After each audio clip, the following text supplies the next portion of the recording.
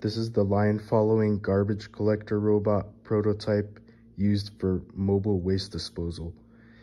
There are two sources of power used to make this project's movement possible. A 12-volt source located on these terminals and a 24-volt source located on these terminals. And on this terminal is ground. These terminals were added for easy VCC and ground connection.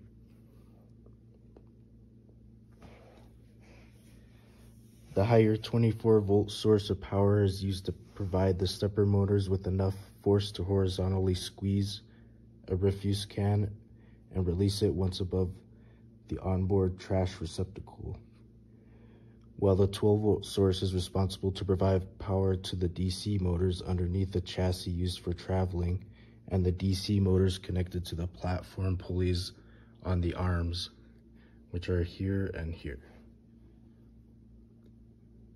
The Pololu G2 high-power motor shields are located here, here, and here, and they are used to drive the DC motors that propel the chassis and lift the arms vertically.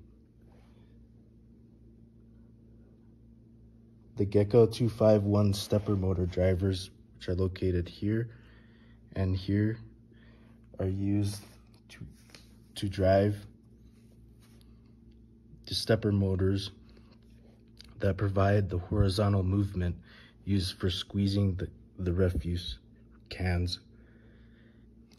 And they use timing belts here and here for 3-to-1 gear reduction for better grip and strength to squeeze objects.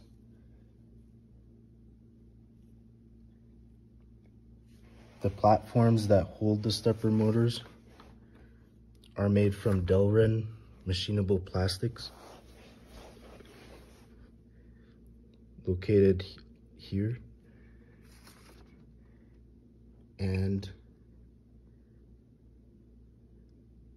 they use taper roller bearings underneath the pulley platforms that hold the lifting motors in order to sustain the weight being lifted by the arms.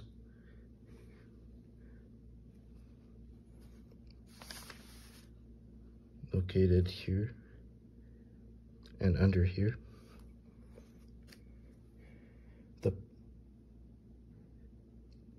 The aluminum plate beneath the Delrin platforms is 1/4 inch thick milled aluminum.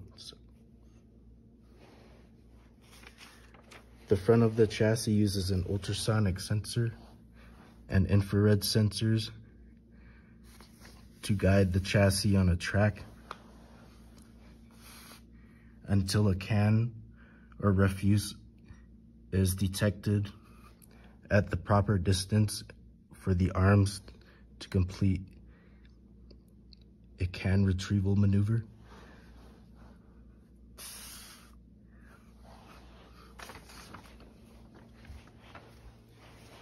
The Arduino that powers the algorithms to make this possible is powered by 2 separate lithium-ion batteries connected to a buck step-down converter here and here.